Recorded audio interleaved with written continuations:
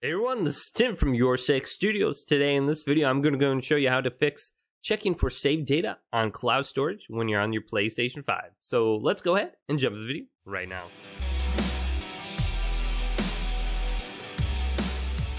So step one to fix this is press the PlayStation button and then go on over to power and then just completely cycle your PlayStation 5 and restart it. Close all games and apps and restart your PlayStation 5.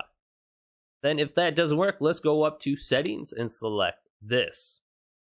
Now go to network. Then go to settings and go to connect to the internet. And then disconnect from the internet. Then try connecting back to the internet. Then go to setup internet connection. And go to your currently connected internet. Press options on it and go to advanced settings. Then go to DNS settings and switch it from automatic to manual. Then go to the primary DNS and type this in, 8.8.8.8. Go to the secondary DNS and type in 8.8.4.4.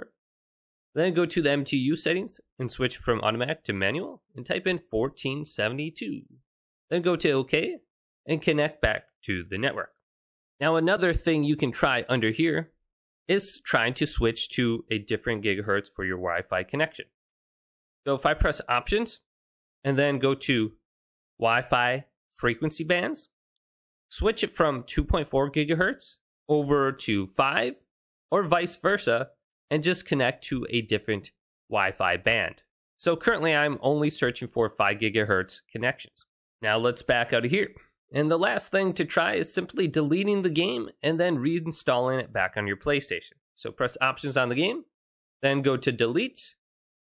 Now go on over in the game library and then go up to your collection and find the game you just deleted. So here's Temtem. Let's download this back to my PlayStation 5 now.